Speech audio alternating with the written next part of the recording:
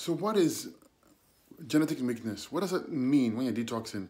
It simply means a tissue or gland or organ is weak, genetically speaking, which means that it's the weakest point. So let's say you have a lot of acid in your body and your lymph is stagnant and you're in a state of acidosis.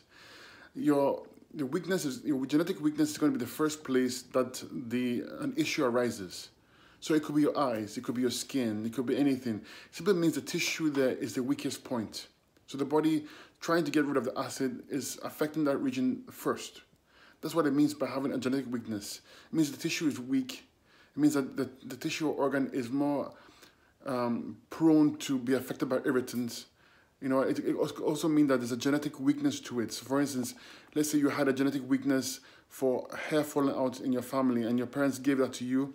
And if you had a bad diet and you kept on eating the animal products and milk products and the cooked starches, then your hair is likely to fall out. It's not because you have genetic baldness.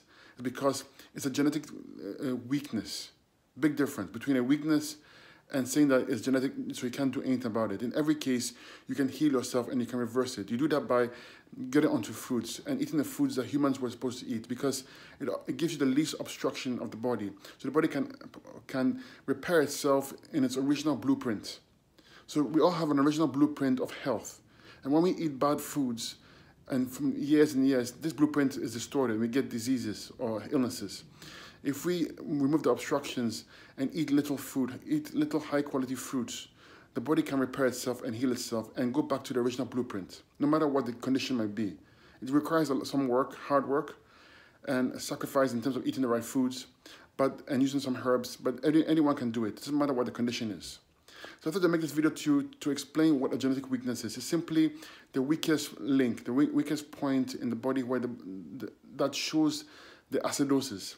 The weakest point of the body that shows obstruction.